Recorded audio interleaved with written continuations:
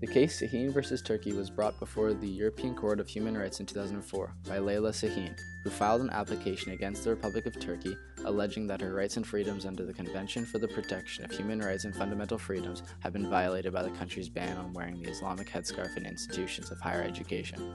As a Muslim, Sahin considered it her religious duty to wear the Islamic headscarf. As a student at the University of Istanbul, she was denied access to a written examination, refused admittance to her various lectures, and prohibited from enrolling in a course.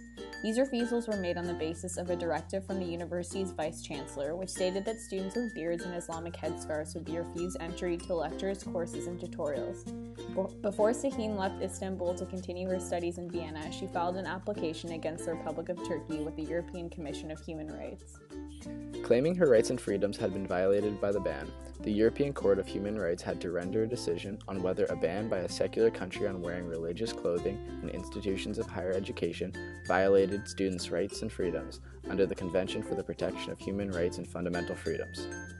Sahin relied on Article 9 of the Convention for the Protection of Human Rights and Fundamental Freedoms, which states that first, everyone has the right to freedom of thought, conscience, and religion, and second, freedom to manifest one's religion or beliefs shall be subject only to such limitations as are prescribed by law and are necessary in a democratic society in the interest of public safety, for the protection of public order, health, or morals, or for the protection of the rights and freedoms of others.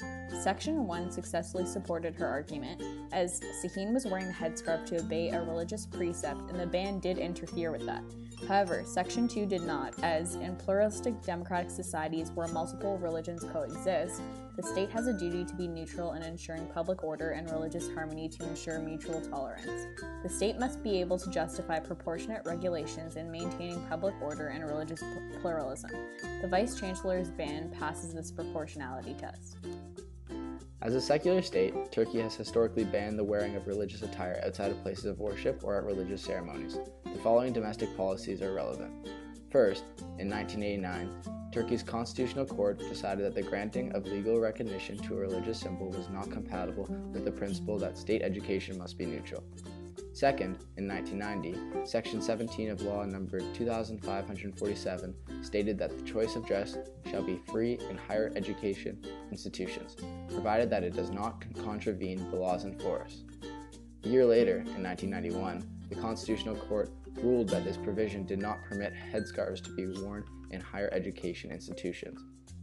The Vice-Chancellor's directive was not intended to infringe on the student's freedom of conscience or religion, but instead to comply with the laws and regulations in force. A case supporting Turkey's position is Dalab versus Switzerland, which was adjudicated in 2001. Dalab, an Islamic convert, was prohibited from wearing the Islamic headscarf while employed as a Swiss state primary school teacher. The court stressed that the Islamic headscarf was a powerful external symbol, not compliant with the rules of equality and non-discrimination.